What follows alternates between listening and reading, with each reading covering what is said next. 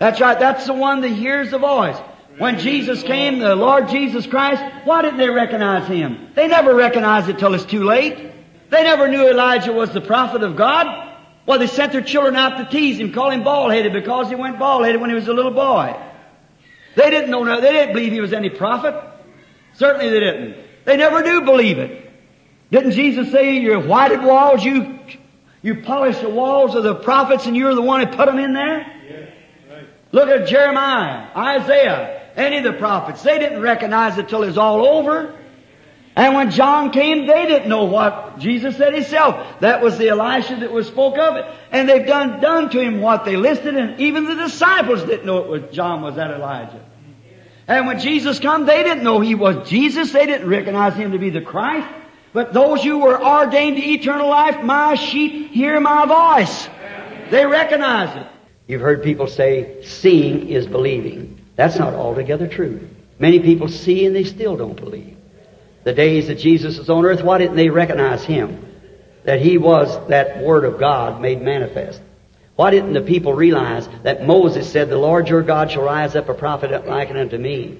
And He fulfilled every word that the Bible spoke that He'd do. But they didn't believe it. But God in every age has proved His Word to be true. He always proves His Word.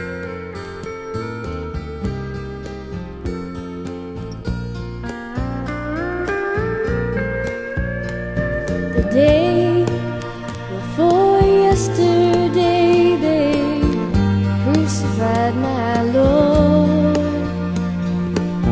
They beat Him unmercifully and nailed Him to a tree. The sky grew dark and the earth began to part.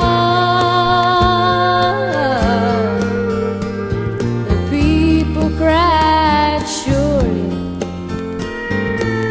we've crucified the Son of God. Why didn't we recognize the Son of God was here today? Didn't our hearts burn as He talked along the way? Shouldn't we have known? Shouldn't we have known? Wish we had known Him before the Lord had come and gone. Today, a friend and I walked down the road.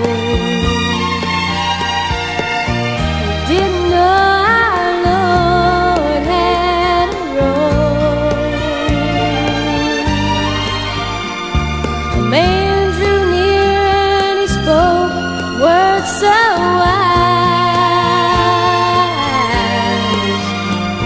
He broke the bread and blessed it. He vanished and opened up our eyes.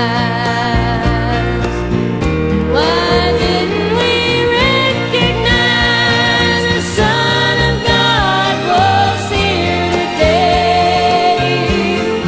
Didn't our hearts burn as He talked along the way? Shouldn't we have known? Shouldn't we have known? I wish we had known Him before the Lord had come and gone. I wish we had known Him before the Lord had come and gone.